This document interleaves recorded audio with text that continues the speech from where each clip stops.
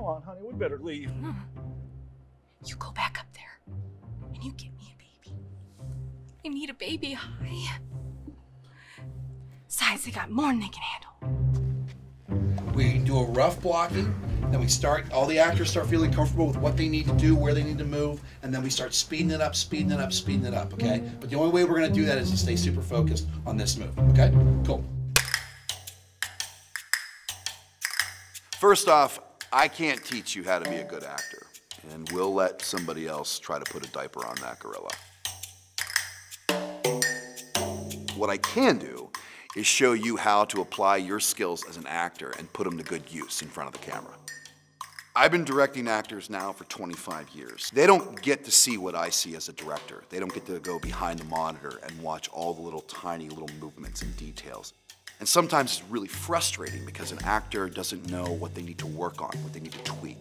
This workshop really kind of focuses on those technical aspects, on how to deliver the right performance for a camera, to be able to have that confidence, to deliver the performance that they know they can deliver.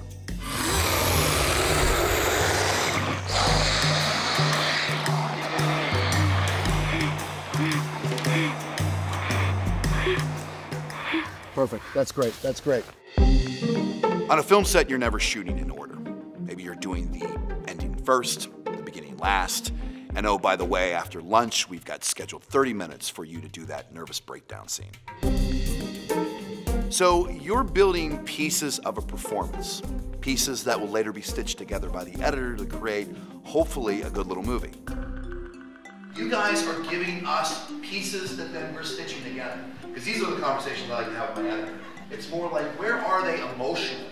And let's try to map this out, like this emotional map, so the scene just plays much more interesting when it's cut together. We'll be workshopping some key scenarios found inside every movie.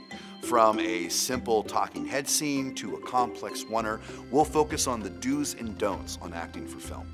And then we'll finish off inside the editing room, where you, the actor, will get to see your hard work translate inside an edit session. It's gonna be a grueling 10-hour day, I'm not gonna lie.